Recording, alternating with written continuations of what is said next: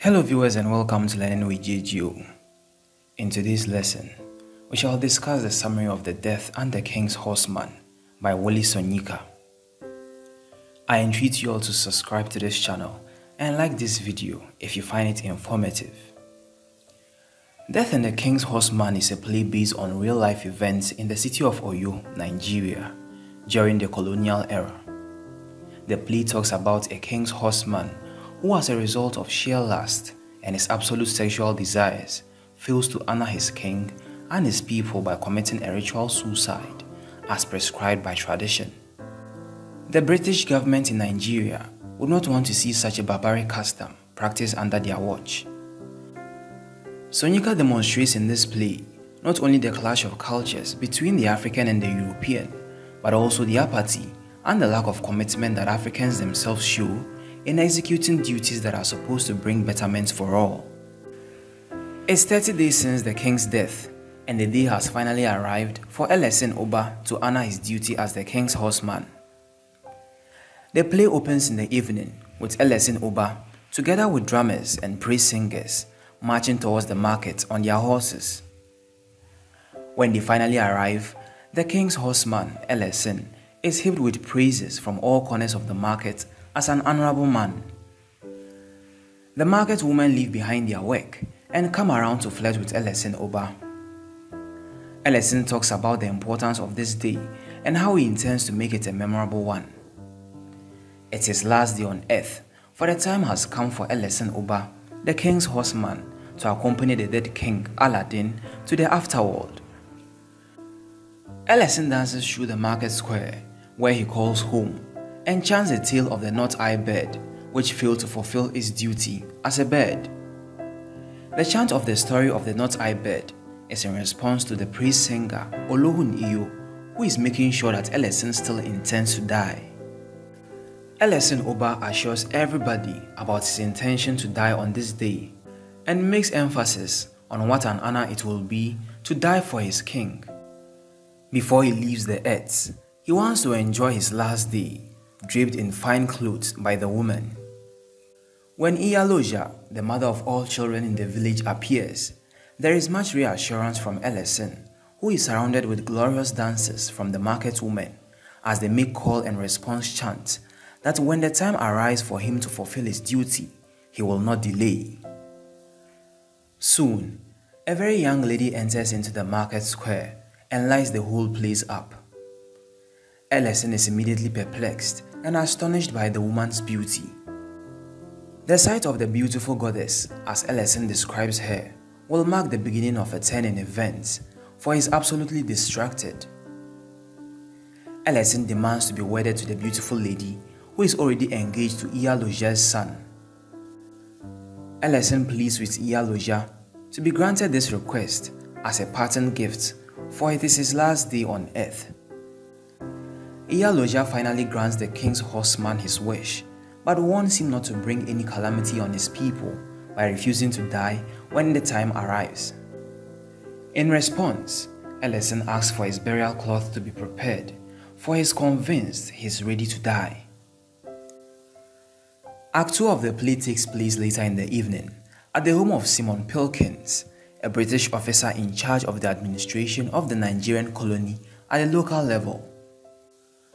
Pilkins and his wife, Jane, are seen wearing the egungun, a sacred traditional costume reserved for cult leaders in the Oyo community, and are dancing the tango in preparation for a ball. Amusa, a Nigerian policeman working for the British, is terrified at the sight of the couple wearing the egungun dress when he arrives to give his daily report to his master, Mr. Pilkins. Despite being a devout Muslim, Amusa is terrified to speak to his master unless the costume is taken off, for he has great respect for the costume. Pilkins rubbishes Amusa's antics and maintains his stance of wearing the costume to the ball in order to win the costume prize. The district officer is distressed by Amusa's reports. Elesin Oba is about to commit a suicide.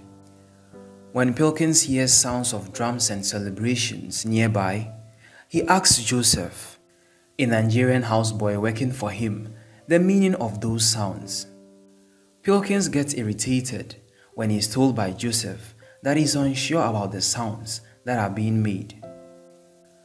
Pilkins disregards his wife's suggestion of skipping the ball and tackling the issue at hand. To prevent any unnecessary disturbance at the ball which the Prince of England is due to attend, Pilkins orders for the arrest of Elesin Oba. The third act introduces us once again to the market, where the celebration of Elesin's wedding to the bride takes place. When Amusa and two other officers attempt to arrest Elesin, the market women rain insults on them for abiding by the laws of the whites, while neglecting the calamity that is said to befall the community if Elesin gets arrested. They finally pounce on the officers and send them away. When Elesin emerges out from one of the market stalls, converted into a wedding chamber, he presents a white cloth stained with blood as evidence that the bride is a virgin. Moments after, Elesin hears the sounds of drums, which suggest his time on earth is coming to an end. From the drum sounds, he can tell that the king's dog and horse have been slaughtered and it will soon be his turn to follow. Elesin Oba prepares to depart the world into the next. He falls into a trance and is accompanied by chants and drum sounds from the praise singers. It's past midnight and Elesin hasn't departed the world as he promised. In the fourth act of the play, the Prince of England is introduced into the resident's home with music played by a band. Immediately, the prince gets fascinated by the costumes worn by Pilkins and Jane. Pilkins is pulled out of the ball by the residents and is reminded of his duty to support the empire following a note from Amusa about Elesin's suicide. When it's almost midnight, Pilkins leaves Jane at the ballroom for the marketplace to arrest Elesin, as he suspects Elesin will be ready to kill himself during that period. Olunde emerges out from the shadows and approaches Jane. Olunde is Elesin's firstborn, who was sent to England by Pilkins to study medicine. He comes back as a doctor, not forgetting his roots. He has come to bury his father, Elesin Oba. Olunde is involved in a gentle argument with Jane. He shows his unhappiness in seeing Jane disrespect his culture by wearing the sacred Ogungun costume at the ball. They discuss the Second World War. Olunde reminds her of the millions of lives that are being lost as a result of the war, yet the people of Oyo are prevented from having one man die for all the people as tradition demands to bring peace and balance. Jane is reluctant to direct Olunde to Pilkins.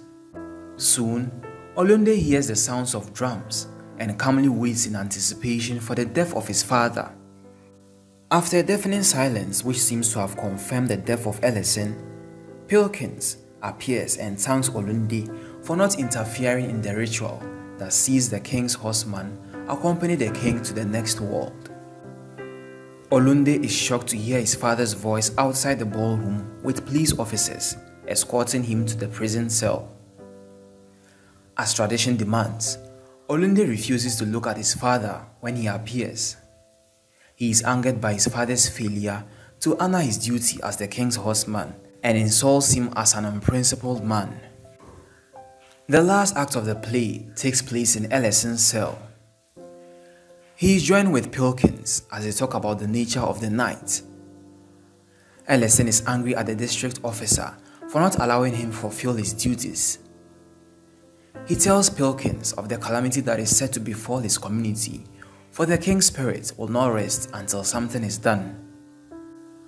When Pilkins voices out that he is sure Olunde will return to England after all this conundrum, Elesin disagrees. He is in fact proud of his son, a son he seemed to think had rejected his own culture for the European. Iyaloja visits Elesin in a cell with an ocean of insults. She blames Elesin for not departing to the next world with the king when the time was due. She rebuked him for not paying heed to her warnings about getting married to the bride and the consequences it could land on the people of Oyo. Elesin Oba, who initially blamed his inability to depart this world on the lack of strength to summon his powers, finally accepts all the blames. Moments after, a corpse is brought to Elesin by a group of women. It's Olunde's corpse. As the heir to his father, he killed himself to save his father from shame and the community from calamities. Elesin, after seeing his son's corpse, hangs himself with his chain handcuff on the roof and dies. The bride mourns his death and covers his eyes with dirt, as culture demands. The mother of all children, Iyaloja, admonishes the now widow to forget the dead and even the living, but focus on the future and the unborn.